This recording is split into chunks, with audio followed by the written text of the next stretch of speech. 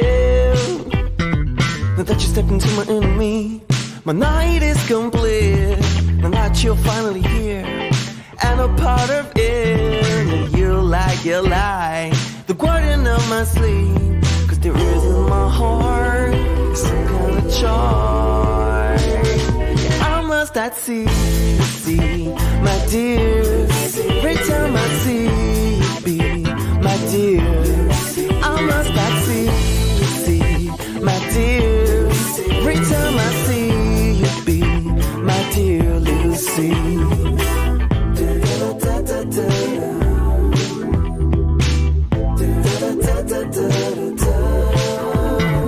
turn and spin my confidence all the way.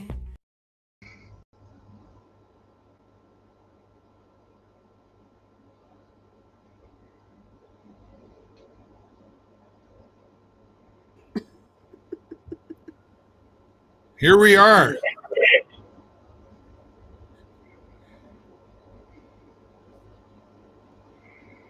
Who's going to talk? Stephen can't hear anything.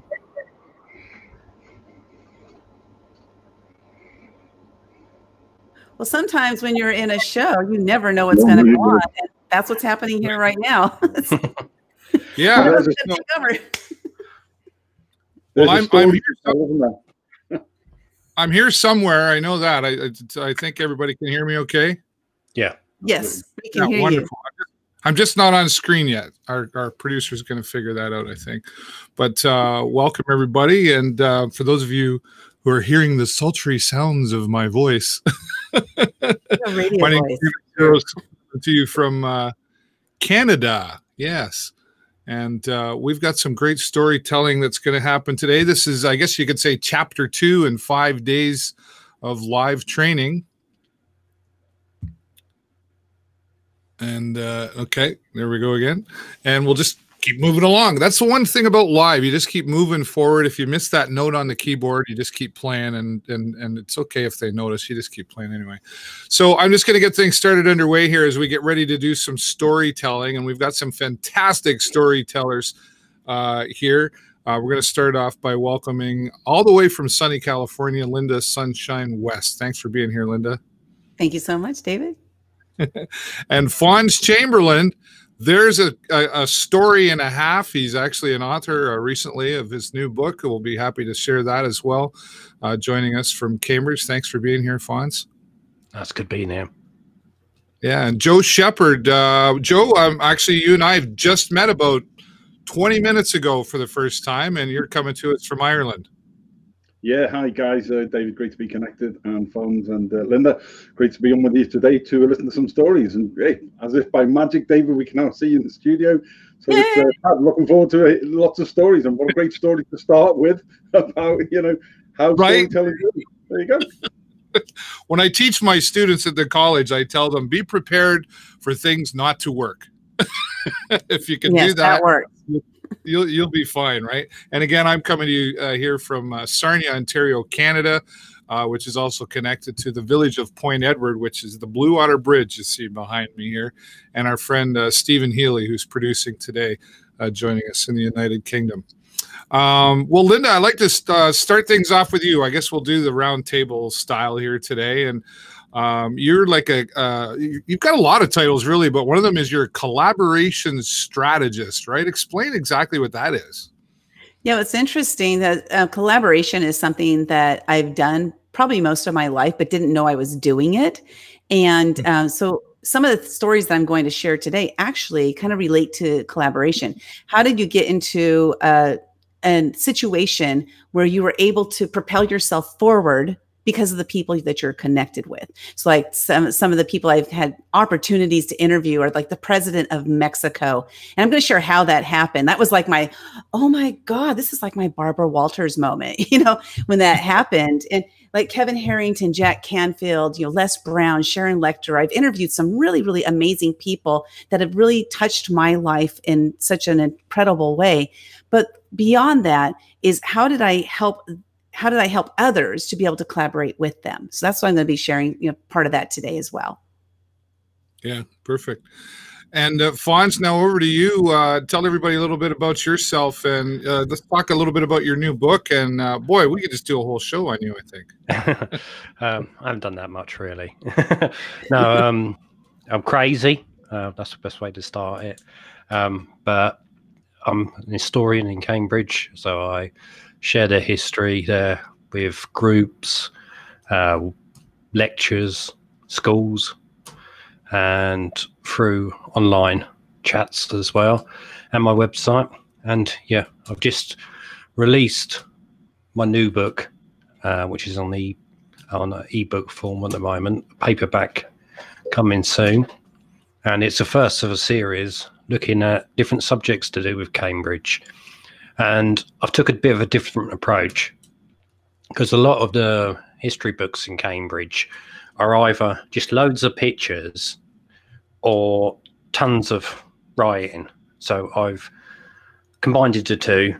Less writing, but more detail of what they're talking about around pictures. So it's not overbearing and not under visual neither. You could say. Right. And what's the name of the book? It's the first. The series is called Discover Cambridge, but the first one's called A Journey Through Time. So it's looking at events through the history of the city. Yeah. So key points that help shape what the city is today, and that's the first book. It's actually on discount at the moment. It's at £2.99. That's pounds. If anybody wants to buy one on Amazon. Okay, I just got started on it the other day. I have the book. Really? And, what do you think? What do you think of it?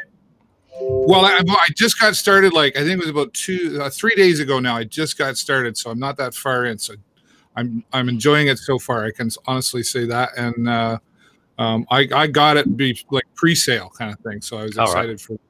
And I can say I know that guy.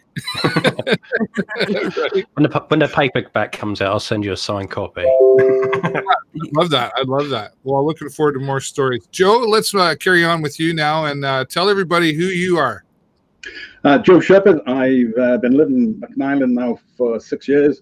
I spent a long time in the UK British Forces. Sort of worked on some pretty strategic levels, mentoring and coaching an Iraqi chief of police, setting up his police force, that sort of stuff. Global head of information and knowledge management and exploitation.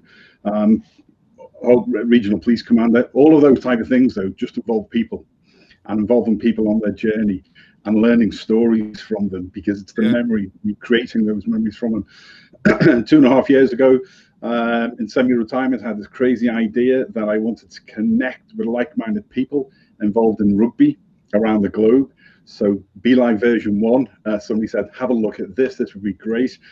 No Facebook page, no nothing, just this aspiration to speak to people about learning stories about their journey, why they follow their teams, what it's like going to games, that bringing the globe together one person at a time.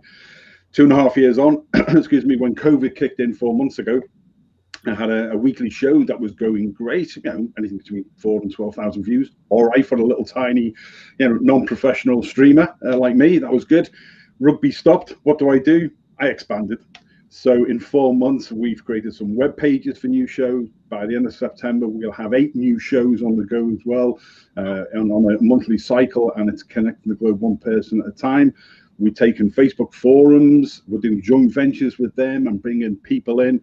So current and former players, coaches, administrators, ordinary fans, and doing co-hosting with them, because I'm a big fan of, take the focus off yourself. A lot of these shows I'll do like Stephen is today.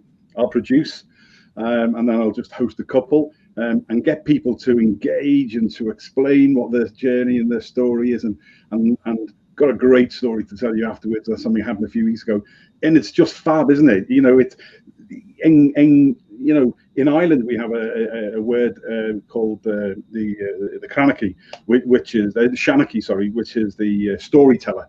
And down through the history of time, every country, every region's always had somebody that told stories, and this is how these stories grow. That's a Christmas group from a whole pile of different stories and coming through, and it's that sort of thing that really excites me. That you engage with people that you know, I've got about 100 panelists across the globe, right, that I can call on regularly. 98% of those people I've never met. In the next 10 years, 80 or 85% of those people I will never meet. But you know what? Some have become really, really good friends. I know more about them than I do through their stories. And isn't that fab? Live is just the same way as years, you know, in the 1800s, we used to sit around, not me personally, I'm not that old, maybe Stephen, sorry, Stephen, used to sit around a pot where the owl one would tell a story, and we'd all take that, and then the story would be embellished a little bit, and it would go down. Nothing's changed. We're just using a different platform for it. It just keeps going. It's fab. Yeah. Wow, fantastic. And for all of those of you who are watching, you can see what you're in for here today. We're coming around the globe here today with different stories. And myself, my name's David Burrows, obviously, and I have been a live streamer for about 10 years, been doing my show, community show that I do here in Sarnia Lambton, promoting the community, and involved. I'm a sports announcer. I'm involved in radio. I do some motivational speaking, and I've met some really cool people, had some really great interviews with some very well-known musicians and politicians. And so definitely a list of stories. I could probably write a book. I've started writing my book, Fonz. I have a title. That's as far as I've gotten. That's the best starting place. Yeah, well, it's called You Gotta Have an Episode 1. So copyright that. But so lots of stories to be told here today. Now, and I just want to start off before we get to those stories by looking. I just want to look at you, the audience, for just a moment. And, you know, you might be watching this thinking, you know, here we've got some pretty neat people here today. Wow, these are going to be some amazing stories. And they will be. But don't think for a second that you don't have a story, because everybody has a story. And sure, you might think, you know, he's a police officer, so wow, I've got some great stories. Well, I just hear what you've got a story in there somewhere, and you know deep down that you've got that story. And the key is to be able to share it, right? And I've always said about live stream, I truly believe live streaming can change the world. I really do. And we've been able to connect with so many people. You know, people here today I've connected with and become friends with. Joe and I have just met. We're just establishing a relationship. Stephen, who's producing, we have a great friend. There's so many people. There really is, the only borders are the ones you put up yourself now. So be thinking about your story. And I know getting in front of the camera, you know, how's my hair, all that stuff. Don't worry about it. But that's another day. But be thinking about your story as you listen to the stories of our experts here today. Lynda, let's come back to you now and start storytelling. Okay, well, thank you so much. You know, it's interesting. I never saw myself as a storyteller. You know, so anybody who's listening today, if you resonate with any of our stories, just know that we all started as babies. We couldn't even talk, right? And so as life went on and I met new people and I observed different people of how they crafted their story, I started paying attention. How are these people telling their stories? One of my mentors, Greg Reed, he's the Millionaire Mentor. And I met him through an event he was speaking at. And I was so captivated by every word he was sharing. He is a master storyteller. And so I was like, I want to be around that person, you know? So I made myself insert myself into his life in different ways. He was putting on an event called Secret Knock. And I was like, I got to go to this event because I need to be around this guy. What ended up happening was by hanging around him, I got to meet his friends and their friends. So some of his friends include people like I mentioned earlier, you know, Vicente Fox, the president of Mexico.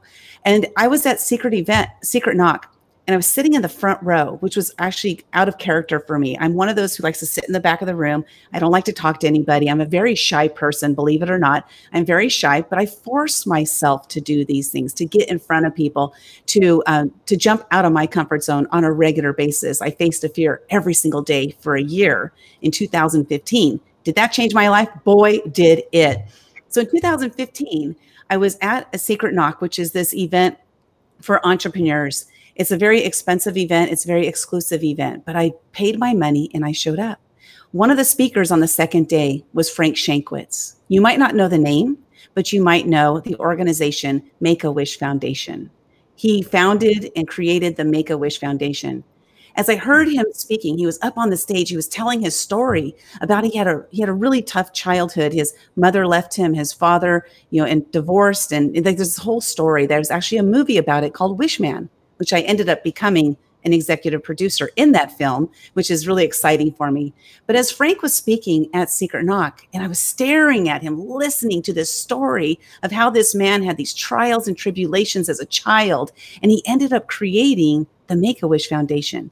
At the very end of his story, he said, if I can do it, everyone can be a hero.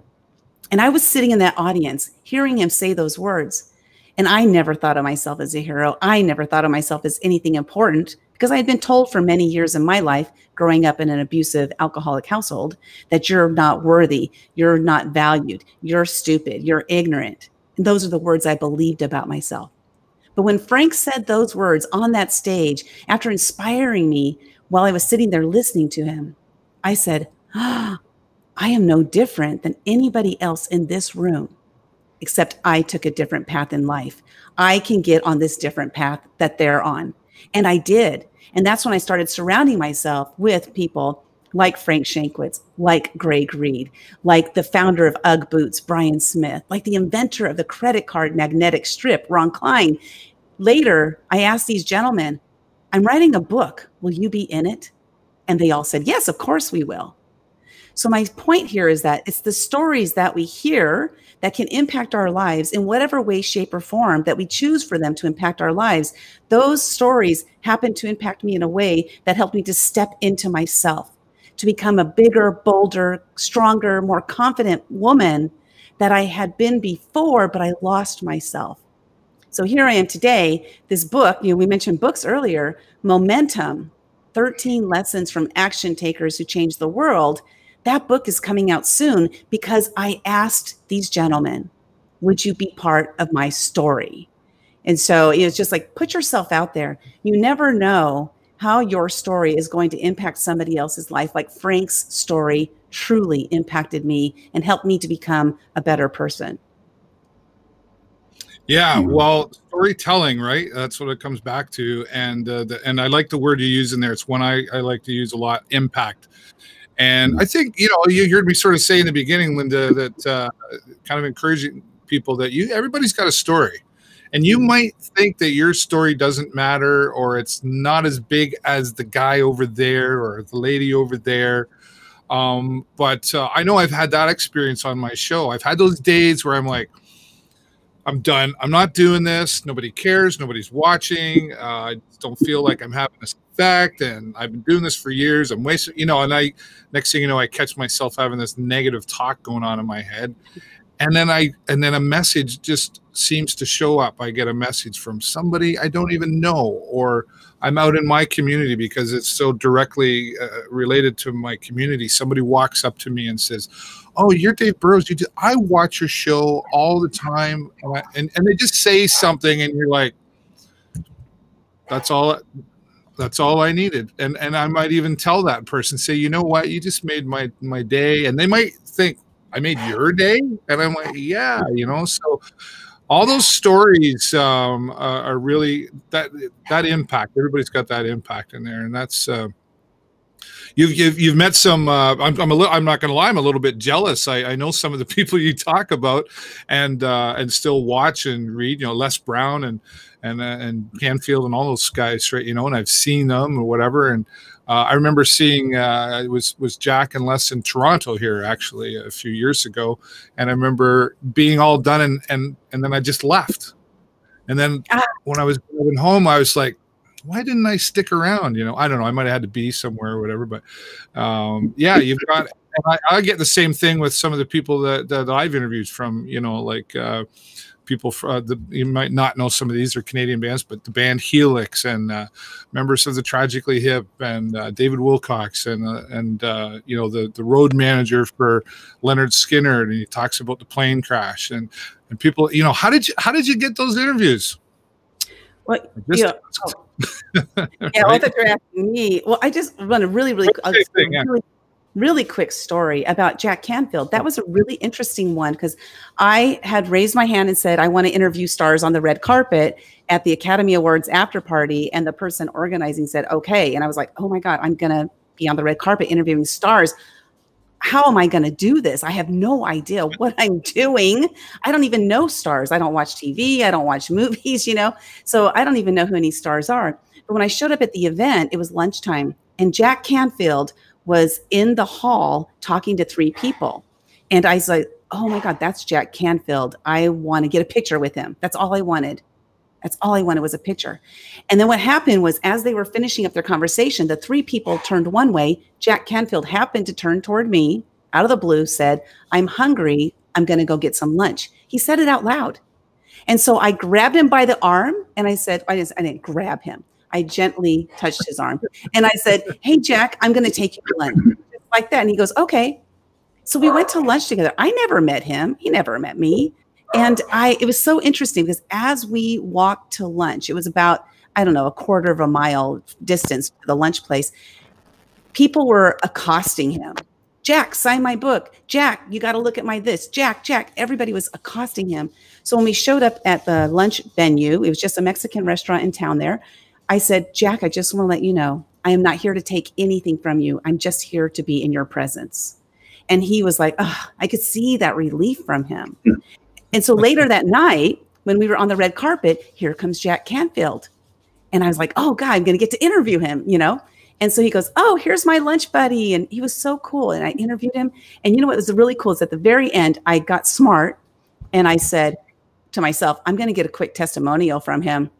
So I said, hey, Jack, why don't you tell the audience what you love about me? And he did.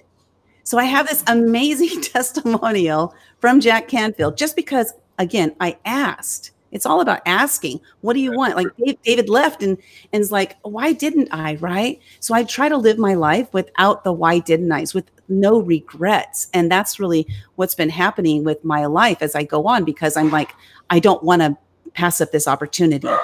So excuse my dogs in the background, but yeah, right. There's so many stories like that because I've been saying, you know, raising my hand and just asking for what I want. Do you keep the receipt from lunch? No, but you know what? It was only $38. Like we both ordered just a Mexican menu and water, right? But when we got back to the venue, this was an event. It was an Academy Awards after party venue, right? And so when we got back there, my friends were like, you and Jack, like, what's going on? You went to lunch with Jack Canfield? And I go, yeah, oh, it was just Jack and I, you know? And then somebody said, did you hear that 2 people bid on lunch with him, $14,000 each?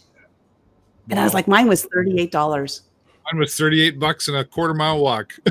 Exactly. But it was amazing. And then I saw him at another event. He was like, hi, Lynda, how are you doing? So it was cool. He remembered me, and I didn't think he would ever remember me, but he did, you know, and he's just a really good guy. That's a great story, and thanks for sharing that. And again, the word impact, and actually 2 words that I always teach my my students: impact and relationships. Right? If you can put those 2 together, you can really change the world for sure. Lynda, we're going to come back to you in a little bit. I want to move on over to Fonz Chamberlain, the Cambridge historian. Different type of stories, but some, and this is I just want to make it clear, this is the real Fonz, just so you know. The other Fonz was an imitation. Yeah. that's the funny thing is meeting Henry Winkler, great guy. And I did meet him, and he stood up and like he was signing, because I didn't say who I was. I was in a queue, and I had the annual that my mum said, hey, because it was my brother's, I want to name my kid a different name.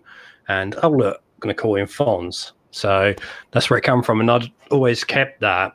And I took it so he could sign it. And he was actually promoting a new book. And the people said, he won't sign anything unless you're buying a book. And I thought, okay, fair enough. So like you say, you take those chances and those risks. And I sat down and go, you couldn't sign my annual for me. And he looked at me, goes, okay, yeah, not a problem, right? And he undone it, goes, who's it for? I go, it's for Fonz. And he goes, oh, you want me to write it from Fonz? And I go, no, I am Fonz. Then all these press, like camera people there that were doing interview all just suddenly turned on me. And it was like, whoa, what's going on here? And it was amazing. And he got up, he gave me a hug on just saying that. And then as we got talking, he told the press and the media, what I can say is I played the Fonz, but this guy is 100% the real Fonz. So that was nice of him to do that. Yeah, yeah, for sure. So I said I have an imitation Fonz. No, I'm saying he's the real Fonz. The other guy was the imitation. The real Fonz right here. How did that had to make you feel pretty good, you know, that when you talk about impact, how did that impact you, and how old were you when that happened? It was a few years ago, probably about 10 years ago now. I don't know. I grew up thinking, oh, I'm never get to see him, and I had tried other ways to meet up with him, but probably when you messaging his publicity staff, my name's Fonz, I can imagine they thought this guy must be a psycho. Sure. So they didn't take much notice, but I think he must have been aware that one day this guy's going to walk up and say his name is Fonz by his reaction. So he knew that was the day, and it was surreal, really, because when I'm standing next to him and all these cameras are flashing at me, and it was just surreal thinking that's him there right next to me. And the next day, the scariest thing about it, though, the next day I had newspapers on my doorstep wanting to take photos with me, holding the book so they could put an article in a newspaper. Oh, wow. And they said, like, were saying to me, can you do an interview? And I go, yeah, that's fine. But the only scary thing about it is, how did you work out where I lived? So where my house was, so then they wouldn't tell me neither. So they seem to, then the media, if they want to find you, they'll find you. Right. Well, I guess they want their stories too, right? And they're willing to seek out the people that maybe can tell those stories the same way, maybe for a different reason, but the same way we might seek those stories out definitely. Too, right? Yeah. What is it about history that like, because you've had a radio show on history, etc., and you are known as the Cambridge historian. Yeah. What is it about Cambridge that has fascinated you so much? When my family goes back generations in Cambridge and the surrounding villages, in a local village, Sheppard, that's where my father's side of the family was. And if you walk in the village hall, there's all these plaques, and everybody who's done something in Sheppard's last name's Chamberlain. Then you take a trip down the graveyard, and most of the graves are Chamberlain. So it's like been a big family connection. And my mum lived and grew up in Cambridge, and her family. And being like the next generation, walking around Cambridge, I was always fascinated about how it changed. And I got a book by a guy called Fred Unwin, and he was a local guy, and he turned down publishing contracts.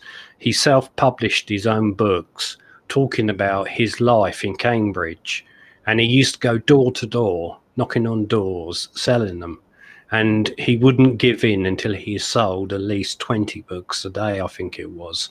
Wow. And I got one of his books about Cambridge called Cambridge, I think it's From One and All, and it was about the Second World War, and there was a section in it about bombings in Cambridge. And I took a walk to one of the streets where this had happened, and it sort of like overtook me. I was only about getting my brother to dragging my brother there, saying, you've got to take me. And just about 10 or 11, imagining how it used to look. And from that, I'd walk around. Why is that street called that? Why was that building put there? What was there before that? And then I go and start researching stuff, looking stuff up. And before you know it, my family were getting fed up of me, because I walk down there and go, you know what, that's called Fitzroy Street, don't you? And I go, yeah, why? Named after Augustus Henry Fitzroy. That's why. And like, okay. And it sort of like was a personal thing. And it then led to radio, first of all. And I took a small job on just getting news stories together, because back in the early days when I was doing it, you had somebody who put together news stories for the presenter to read. And the station manager, Carl, found out about my interest in history and asked me to do a show. And I go, oh, nobody's interested in that. You know what I mean? You need to get a professional to do it. He goes, but you are. You know everything. He goes, and he said, tell me something. So I told him a few things. He goes, but there you go. You can go and do it. You're our professional. Like, and then stuck me in a studio and told me to just go with it. And I said, okay, I'll do one show and a special over the Easter period at that time, and put that together. And he contacted me a few days later saying, your show is the most reactions that we've had. We've even had a lady on the phone crying, saying how you brought memories back to her, and we want you to carry on. And that's where it carried on from there, and progressed and progressed. And then I got involved with history groups, organisations, invited to schools to talk to children about local history, doing walks. I did a walking. I got arrested once because I did a walk, and it was an open walk. It was an event on Facebook where you invite people, but everybody shared it, and there wasn't a limit, and it was a ghost walk, and over 100, I think 130 people sat on the Market Square in Cambridge wanting to go on this ghost walk. And the police were involved because they thought I was trying to start a riot. Well, you look like a scary character. There's Stephen read my mind. Bring that up. Lynda's actually asking the question, were you scared your first time? What, radio? Yeah, like the story you just told there. I'm thinking, the first time you went and did the radio show. Well, he was quite clever. He actually got me talking on the radio and just saying, oh, don't worry, nobody can hear you, because the first bit that I did, my show was all edited together. Actually, I think it took me over 18 hours to edit it together. Right. Much quicker these days. But the first bit, he goes, just try it out, just talk in here and just chat to me. And we're chatting along. And what I didn't know was that we were actually live on air. And he told me afterwards. He goes, see, you can do it. You've just been live. Well, you maybe talk yourself out of it a little bit, right? There's that self-talk. But it's a really good story because, again, impact. And you were really thinking, like what I said earlier to our viewers, like, you don't think you have a story, but it's in there. Yeah. Well, I think you were the right person that brought it out of you, right? Yeah, exactly. And you just mean, not because it's anybody's fault or my family's fault. They weren't interested. My kids can't stand history and got no interest in it at all. And everybody that I was around didn't share the similar interests, so they weren't interested. And I suppose in my head that I thought, well, it's only me who likes it. Other people ain't going to be interested. Then Cole come along and actually, made me realise there are people that are interested, and not everybody will. But history's banned. I'm talking to the family, and I have to walk around Cambridge like Zippy, out of rain. I don't know if you've ever seen Rainbow. I'm not allowed to say anything. So right. So even with the success that you have today, you're still banned from talking about history in the family? Well, no, like when I'm here, but when it's family time, no. Like, yeah, and that kind of thing. And like when we're shopping, because I do have a habit of doing it. I go, Oh, there's a chip shop over there. Yes, we know what it was before. Right. Yeah. Well, great stories, and again, the impact and history. Talk about relationships and, well, impact history there for sure. Fonz, thanks for sharing that. We'll come back to you with some more, and let's give some time to our friend Joe Sheppard. I'm very excited to hear some of your stories, as it's the first time I've been able to collaborate with you. Yeah, absolutely. Honestly, I love hearing people's stories. I could sit all day, and like I say, the Irish over here have an old expression. It's a great storytelling region called the Shanachie.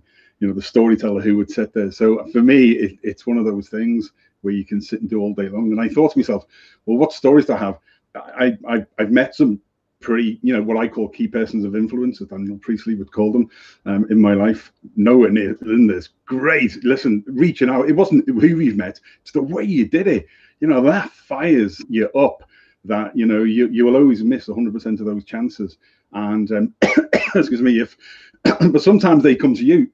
So if I've got time at the end, I'll explain to you how I met the president of Ireland, an Octor in the Hearn, and he came to me. So that's quite an interesting story of how sometimes the key persons of influence can come to you. But one of the stories I wanted to share was a couple of months ago. We've one of our rugby shows, one of the things we like to do is not just cover mainstream, we want to cover non-mainstream. So mixed ability, visually impaired, wheelchair, women's tag, that sort of stuff, and make that use the platform to be able to give that as a shout out. So, excuse me, there's a guy called Ian McKinley. He played, he's Irish, he played in Ireland, and he lost an eye a few years ago in a tragic accident on the field. One of his own players put a boot on him when he was in the ruck on the floor, and he lost his eye eventually. He came back, but into coaching. He now plays for the top Italian team. He is resident in Italy, so he plays for Italy as well. And he has special glasses that he wears. He's a brand ambassador for an organisation in London called the Change Foundation, and as their visually impaired rugby brand ambassador. And so we had him on the show, and we told that story, and that's so uplifting about how you can overcome adversity at any level. And it's just a phenomenal story to hear as a host to get through. And then, but you don't know how you're impacting on other people's lives. About 4 hours after the show had finished, and I can read this because the guy has said, because we've used this, okay? It's not just the story you're telling or somebody's telling through you. It's that impact you have on somebody else's life. And I got a guy called Paul Handley, who sent me a message through my main page, and it just popped up. You got a message show picked out. Just wanted to let you know that you have changed my life, or at least certain aspects of it. I have an eye condition for which I am now registered as partially blind. I saw your interview a while back and got in touch with Basta, the Change Foundation, directly. I'm a big Harlequins fan, and I've started traveling once a month now for training from Northern Ireland across to the mainland in London. I bloody love it. Just before the lockdown, we had a tournament that was going to be going on, and it was cancelled. It was the moment of his life. It was going to be. The visually impaired rugby team really showed up and took lots of photographs for the day. I'm about to go and do more and more. This has changed my life. That in itself. So what we've done with Paul now is we've got another new show that's starting tomorrow on Ulster Rugby. Ulster is one of the 4 provinces of Ireland. We've now got him as part of that team, covering visually impaired rugby. So his journey now continues, and look, and that's what we do with everybody. It's a story from somebody else that you're helping to share. We don't know. Yeah, the point you made before, David, is sometimes like we'll have our difficult days, and yet we'll still show up on camera. We'll do happy smiley, Big Joe Shep. You asked me before what BJS is. Big Joe Shep. I've been called that since I was 14. Sometimes we put a happy smiley face on. It's the old tears of a clown thing, because we commit to do it, and then we go and we crawl away again, because we have the same things as other people, same difficulties, the same worries, the same concerns. And we go through these things. But when you get something like that out of the blue, it just shows you actually that impact that you are having directly and indirectly at so many different levels, and how now his journey can continue and his story can be told through the same medium. I think one of the things that live streaming does, and you're right, brother, what you said at the beginning, David, live streaming can, and in fact does, change lives completely. So it's, you know, I can't wait to get him on, and he will now be a guest. In fact, he'll be a host.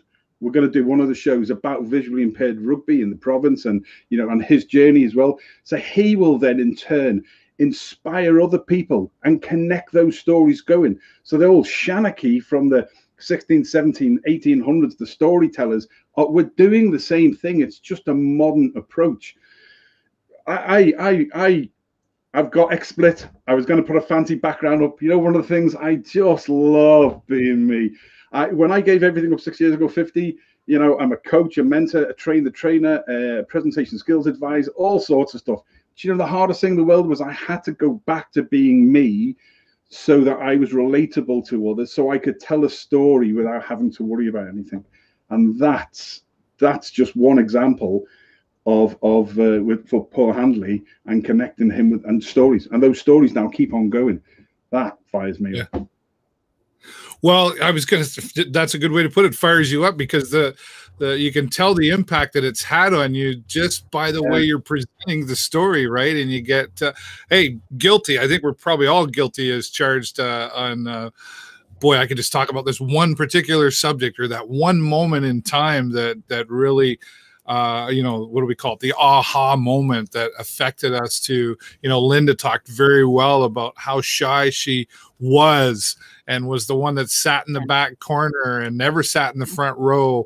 And just to put her hand up and ask a question was the challenge that she pushed through and got her through. So, you know, your story there, a lot of passion in there, and I love that, right?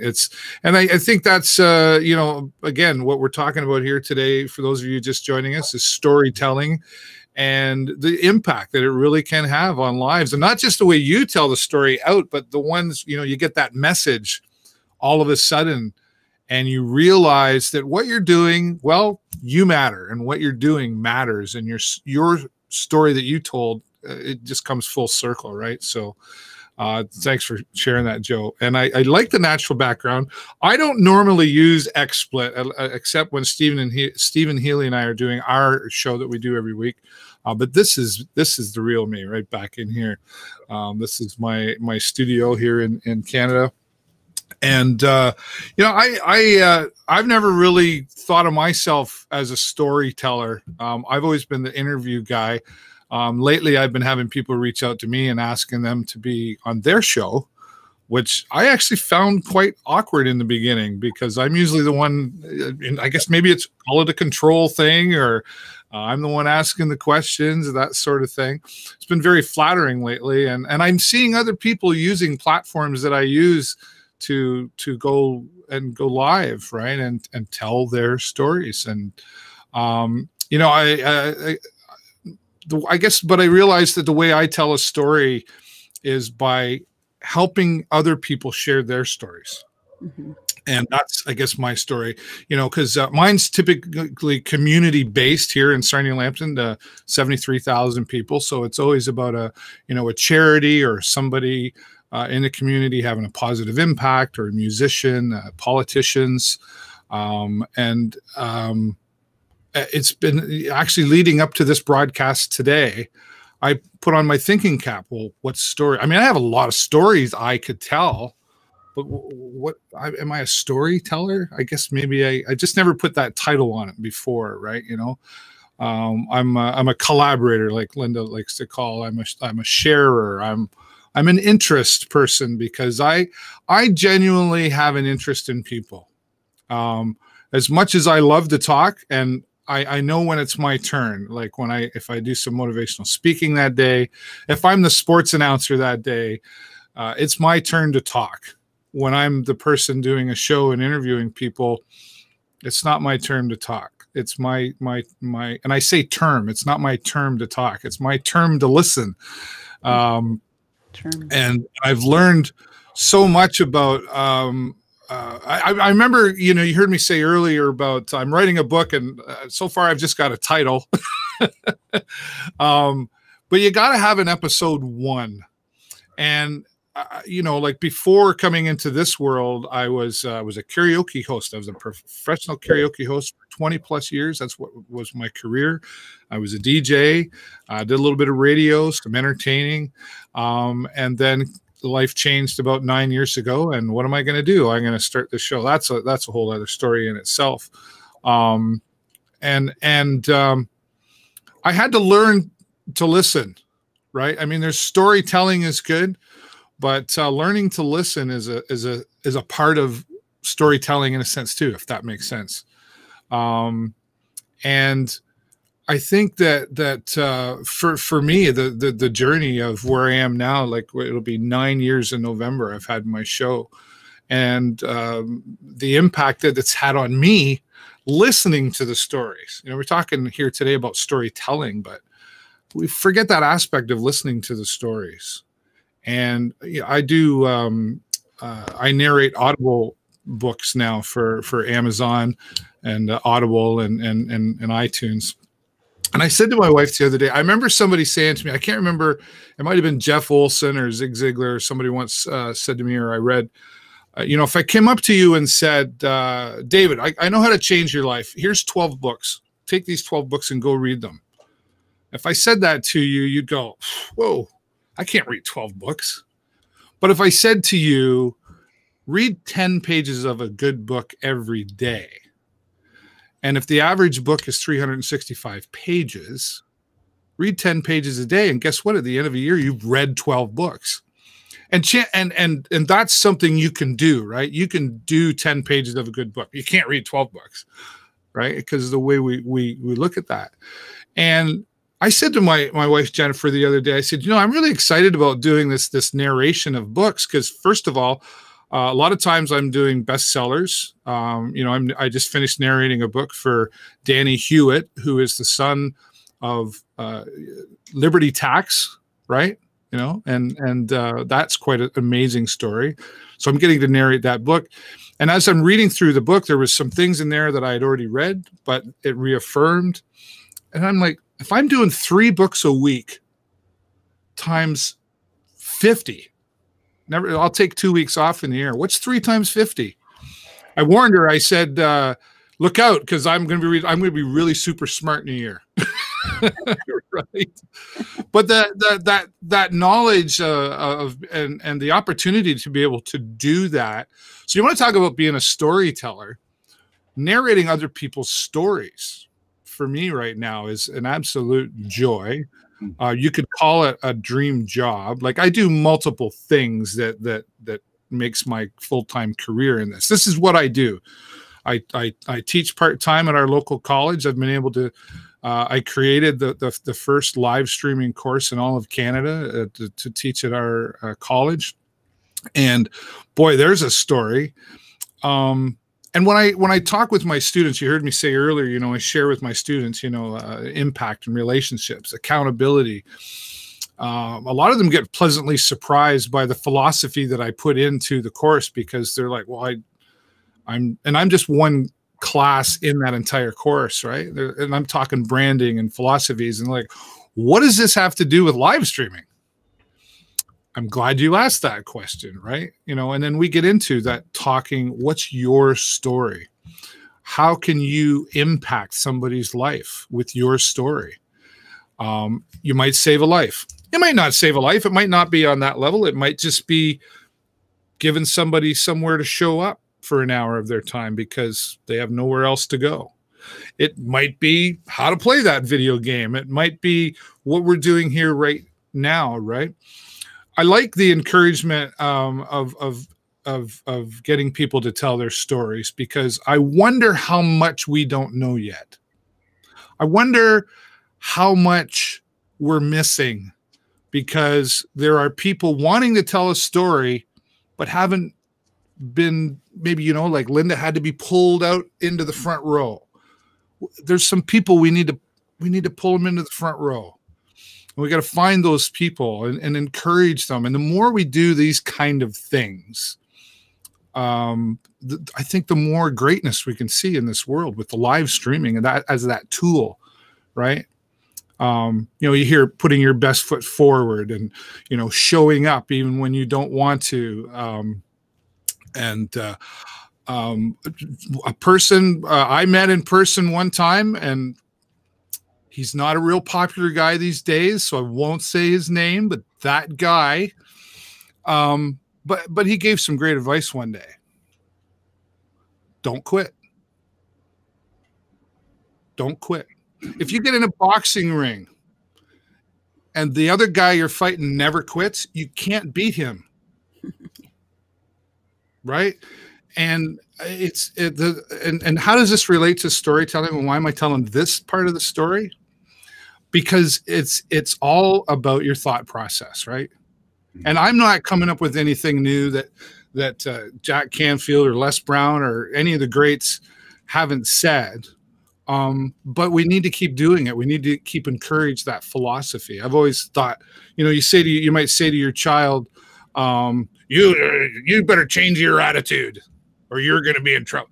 No, you don't need to change your attitude. You need to change your philosophy, because it starts here, right? Fix the philosophies, and that will affect the attitude, hopefully. And that's the side I could go. I'm maybe heading in a different direction that I don't need to today, but I really believe that I was so looking forward to this today because of the title, storytelling. And it's the impact that we're having here today. Who knows who's watching that isn't typing hello? I guarantee you, folks, the story you're telling is the person you don't even know. The person on stage didn't know Lynda. Jack didn't know Lynda before lunch. You know, Fonz, you can come to my place for dinner anytime, talk history, all you want at my dinner table, right? So it's anyway. And here's the other thing: you have to learn when to stop too. So I'm going to take my little pause here, but I really encourage everybody to find your story and start sharing. Can I just one thing on the back of that? Absolutely. You're absolutely right what you said. There are people out there who, up until 4 or 5 months ago, were afraid of being on the camera. It's now become more. It's like the Industrial Revolution has changed. But what we did in our show was I send about 90 or so rugby forums, which keeps me quite busy, just across Facebook. But I source out people who are engaging, because it's very easy to see the wheat from the chaff when somebody puts a comment and you think they'll be good just on that alone. So I then reach out to them. I engage with them. I then explain. I then expand on the explanation of who I am, what I'm doing, and why I want them to come on a show and speak. And the first thing you get is, geez, big fella, thanks very much for the offer, but I don't think we do. So I created a thing called Fan in 5, where we get them on a show. We do a bit of rehearsal before, we get them on a show, and we ask them 6 to 8 minutes, 5 questions, who they are, where they're from, what they do, their involvement with rugby, why they love it, and you can see them coming out. 85% of my panelists globally started as Fans in 5. Now I can't get some of the buggers off. But that little bit of a story they tell is enough to the next story, and then they become when they become a co-host or a panelist, and they're then recanting stories, and they're finding people to introduce, and so it's just that small bit at the beginning. Sometimes it's that reaching out to that small person in the same way as Lynda expertly reaches out to the big people, because they don't know what they don't know. But sometimes, as I've never thought myself as a storyteller, but I tell stories about people, with people, through people, on behalf of people, and I engage to bring them on to tell. So I think this whole storytelling thing can cover a myriad rather than just, I'm a storyteller. I think that engagement thing, that collaboration thing, it's all part of being able to tell a story, tell the story, if you like, rather than. Well, you know, it's interesting. I wanted to mention, because I wrote this down, Joe, you said something about key persons of influence. It's a book by Daniel Priestley. Okay. I hadn't heard about that before. But here's the thing, is that we all are key persons of influence to somebody. And so even though, like, I mentioned those names, I've interviewed over 450 people. Not all of them are famous people. I just mentioned those names. And I'm just like David, you know, it's like, I'm very curious. I ask a lot of questions. I used to be called a busybody. You ask too many questions, but you know what? That's what I do well because I'm very curious. And so I started interviewing people that have podcasts, interviewing them on my show and stuff. And what I realized is this happened just yesterday. I reached out to this woman on LinkedIn. She works in the nonprofit sector, and I love working with nonprofits. I have my own nonprofit. And so I reached out to her and I said, hey, let's get on a call. So we got on this call, and I found out some things about her, her past, that she had some things that were scary for her. Well, when we got off that, at the end of that call, she asked me this question, and it was, it was like this: why did you reach out to me? Like she didn't feel she had any value. And so I told her, I said, you're the type of person that I like to hang out with, people who are, into making a positive impact on this planet. And so she sent me a message afterwards, and she said, in 30 minutes, because our call was 30 minutes, in 30 minutes, you made me feel seen and heard. It's something I haven't experienced since I've been in the United States. She's from Africa. So with what's going on right now, especially in our climate, she's experiencing like this really drastic change from her life in Africa to what's going on here. And so why would I reach out to her? Like it was her thing, right? But she was so absolutely amazing. But my point there is that I happened to be in that moment a key person of influence in her life, somebody she needed to see and hear, somebody she needed to connect with. So we all have that opportunity. We all have absolutely. That opportunity.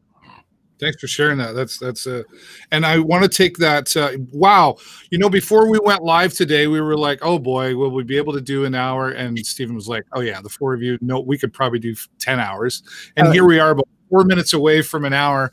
And I want to hear one more from you, Fonz, but just before we do, because I've got Lynda, just a touch of a video that we're going to play here. We're going to get Stephen to play about maybe 30 seconds of that video. Lead us into that, and then I'll come over to you, Fonz. Okay. Yeah, so I had this opportunity to interview Kevin Harrington, the original shark of Shark Tank. And here's just a snapshot of the interview. And the reason I wanted to share this is because he is a master storyteller. So Stephen, play the role.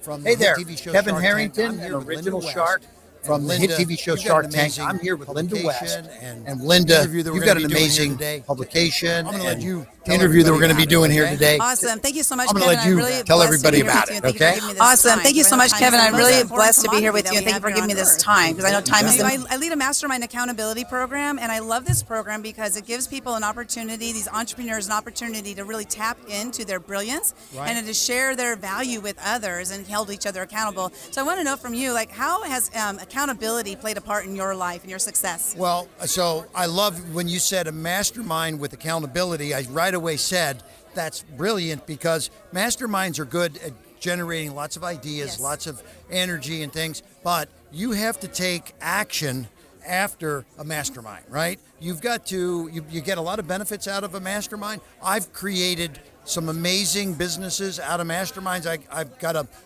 in the last 2 years, I can track one guy at a mastermind that we created a $100 million business together coming out of there. But I had to take massive action steps, which is the accountability factor. And so I say that when you come out of a mastermind, not everyone gives you a lot of great ideas. Yes. You've got to be able to take them and put them in a priority arrangement of what are the ones that you can actually accomplish first, best, and some that maybe won't happen right away.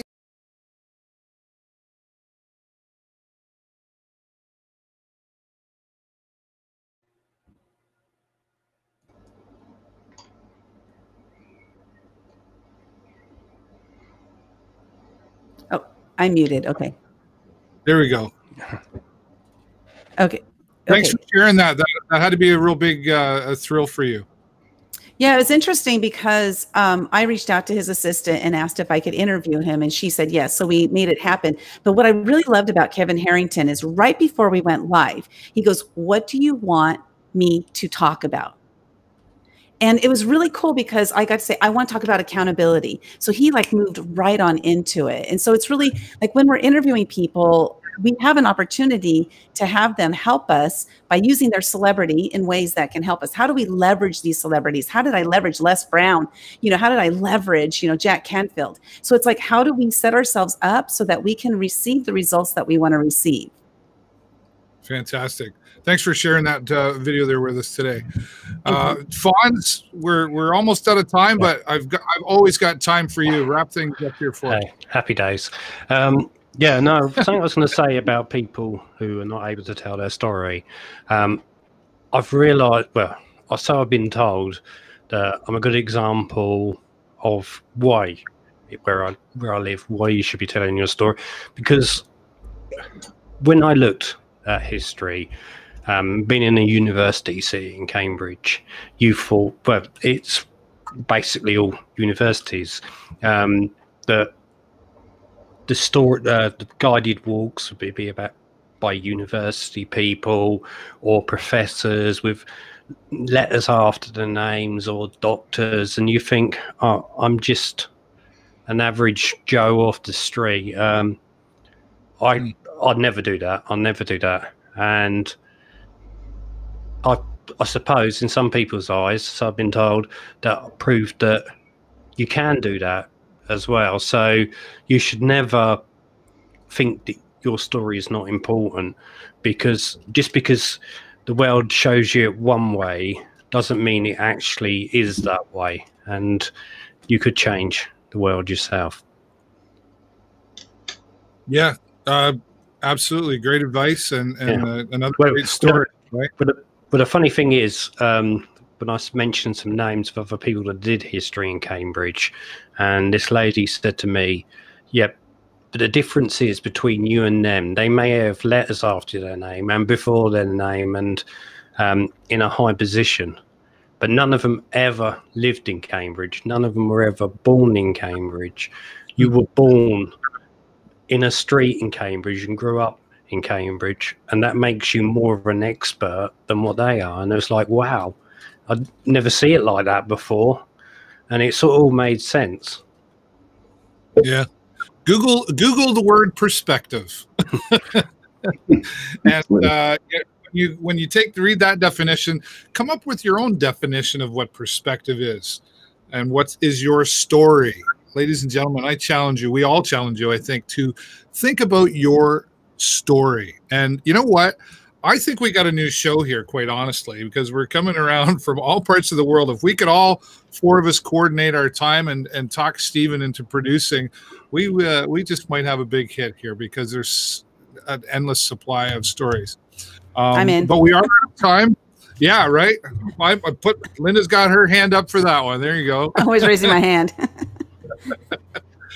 I wish we had more time. I know I've got another show I've got to prepare for, and I know I've got to take some time to do other things. But Lynda, thank you so much for being here today. I really was looking forward to everybody being here, but I hadn't connected with you in some time, so that was great. Fonz, nice to see you again. I am enjoying your book.